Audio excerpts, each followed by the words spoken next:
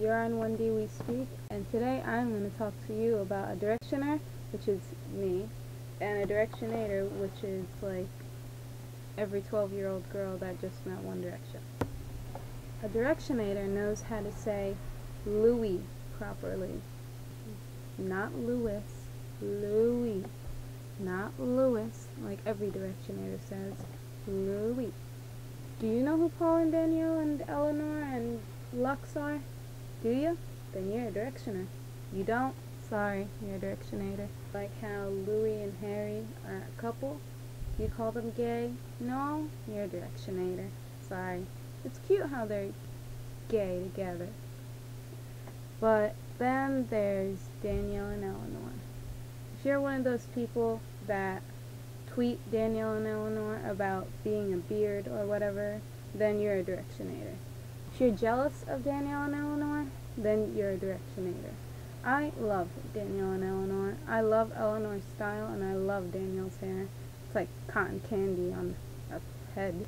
If you constantly tweet them about how you hate them and stuff, you're a directionator. I'm sorry, and you're just wasting your time.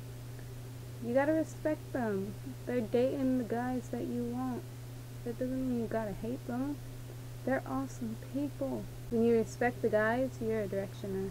When you know when to back off and when to give them their space, you're a directioner. If you're on them constantly and you're taking a joke way too far, like that girl when she tweeted Eleanor about her contract ending and how she was a beard, that was taking it too far, and I sincerely think that girl's a directioner.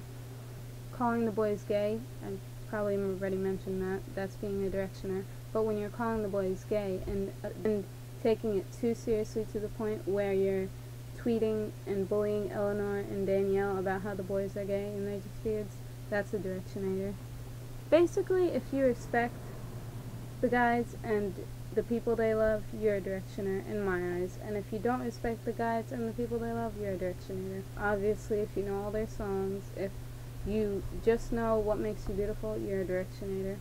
If you don't know who Neum, Larry, Zir, or Zium are, then you're a directionator.